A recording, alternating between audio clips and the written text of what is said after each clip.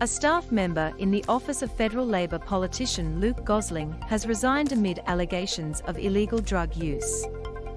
Key points.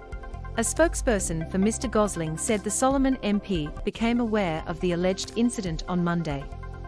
A spokesperson for Mr Gosling said the Solomon MP became aware of the alleged incident on Monday. The NT opposition used the allegation to attack Territory Labor in Parliament on Tuesday. The NT opposition used the allegation to attack Territory Labor in Parliament on Tuesday. Deputy Opposition Leader Gerard Maley said the staffer was the president of NT Young Labor. A spokesperson for Mr Gosling confirmed the staffer's resignation on Tuesday before the Northern Territory opposition used it to renew questions in NT Parliament about the culture within Territory Labor. The spokesperson said the member for Solomon only became aware of the alleged incident on Monday. The alleged incident took place almost 18 months ago and predates the part-time staffer's employment in the Solomon electorate office, the spokesperson said. The member for Solomon was made aware of the alleged incident yesterday, and the staff member has since resigned.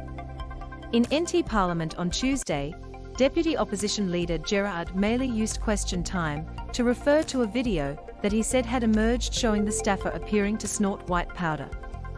He noted the staffer was also the president of the Labour Party's local youth chapter, NT Young Labour, and he alleged there appeared to be a systemic cocaine culture within the Labour Party. What did you know about this possible illegal activity, and why haven't you publicly condemned this bad behaviour? He asked.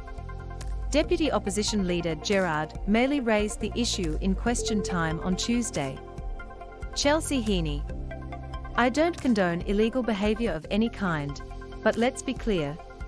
I understand this happened 18 months ago, at an 18th birthday party, and by someone who was not employed by the Territory Government in any respect, Chief Minister Michael Gunner replied.